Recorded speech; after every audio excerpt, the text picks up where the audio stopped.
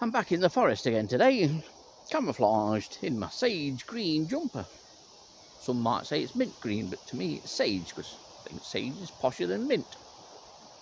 This morning, I've come here looking for some larvae, notably the species that's at the side of my head. There.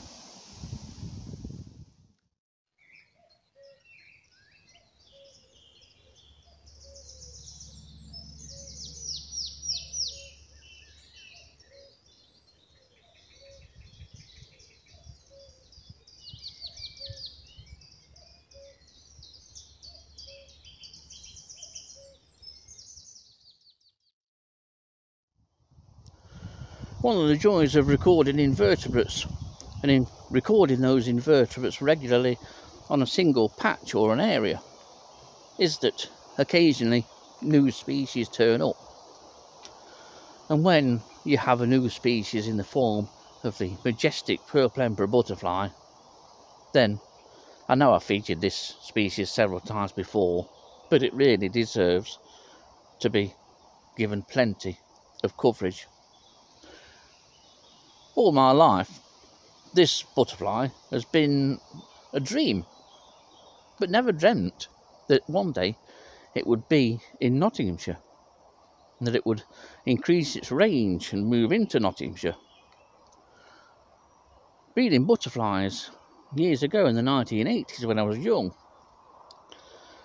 What I'm filming now, to be found in the wild of Nottinghamshire, was fictitious. It was the stuff of dreams. And yet here we are. There are now known to be at least 5 purple emperor larvae that are now in their last instar and reaching quite a size, as you can see here at Clipsnell Quarter. I'm going to try and find all 5. It's a thing to celebrate. Success is rarely celebrated. The Butterflying Press tend to annually put out releases of doom and gloom, species decline, when really that's not the true picture. Not all species are in decline, and here's one that isn't. And here's another purple emperor larva. This one has only recently molted into 5th instar this last couple of days. In fact, the first time I saw this one, it was in the process of actually molting. This is another purple emperor larva which was discovered by Nick and Samantha Brownlee, who are doing such marvellous work here on the purple emperor. So this one is quite smaller than the one you've just seen. It's got a bit more growing to do to catch up on. This is the second of 5 purple emperor larvae that we know are here.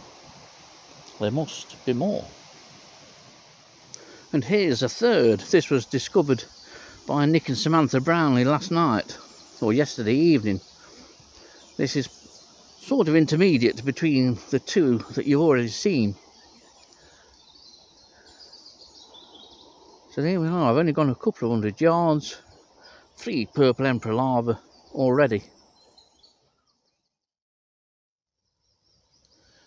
Now here's a lovely larva that I've just found. This is the larva of copper underwing.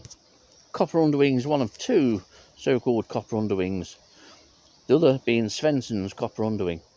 The differences between the 2 are difficult to differentiate and involves looking or examining the hindwings. There's some slight differences in the amount of copper blushing on the hindwings of Svensson's copper underwing. Differentiating the 2 species is best done here, when it's in the larval stage like this. And the differences between the 2 larvae is that stripe which runs alongside both sides of the larva. In copper underwing, that white stripe doesn't reach the head. There's a gap look before a bright yellow line near the head. In Svensson's copper undoing larva, this white line that runs alongside reaches the head. Svensson's copper undoing is rare, and I don't know when Nottingshire's last acceptable record would be. If people record a larva more often, we may well get to see a true picture of Svensson's copper undoing. I just walked up towards the centre tree, and there's a small sallow on the left here that's been eaten by deer at some times, and that's kept it small and scrubby. And it's veritably laden with caterpillars of sallow kitten, of which this one is the largest of those we've found. Sallow kitten is very similar and a smaller cousin to the more famous puss moth, whose caterpillar has adorned the old jam jars of many a schoolboy in the 1950s and 60s, long before the days of Google, Facebook and Twitter. It's a nice species to come across. The moth itself is extremely attractive, and I'll drop a photo in somewhere around here so you can see how well marked a species this is. All the kittens are especially attractive, and the larvae equally so.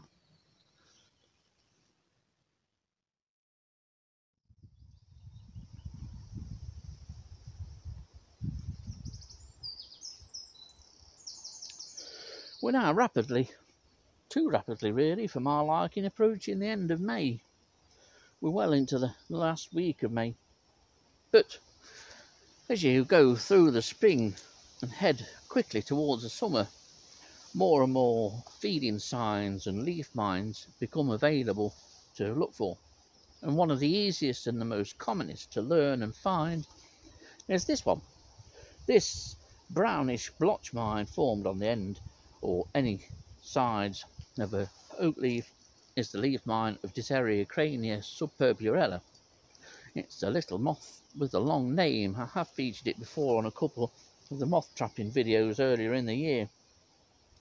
Very quickly, almost as soon as the oak leaves open, unfurl and increase in size and inflate, these leaf mines appear. This one is already vacated, but this is a sign which will last the rest of the year until the leaves drop off in autumn. It's a very common and widespread species. The moth occurs pretty much wherever oak is.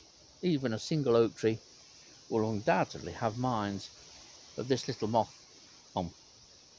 So it's an easy leaf mine to learn. Leaf mines on the whole aren't that difficult. There are some terrific websites available with keys easy to use that will enable you to identify most leaf mines. It's something I wish more people would get into. We always encouraged leaf mines and micromoth activity and recording in Nottinghamshire. Hopefully one day it'll all have paid off and everyone will learn about leaf mines.